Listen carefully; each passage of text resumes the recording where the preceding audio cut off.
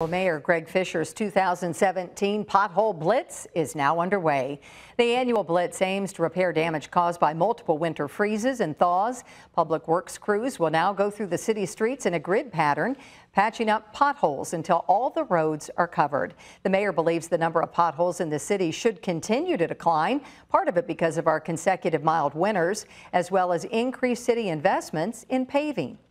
This is a big issue. In fiscal year 2016, we patched 68,000 potholes, and that's a huge drop from 172,000 that we had to patch the year before. And part of that was the mild winter that did less damage to our roads. But another very important reason behind that is the additional investments we've made. If you spot a pothole in the city, they are asking you to post a tweet using the hashtag 502pothole and share an address. You can also call Metro Call at 311.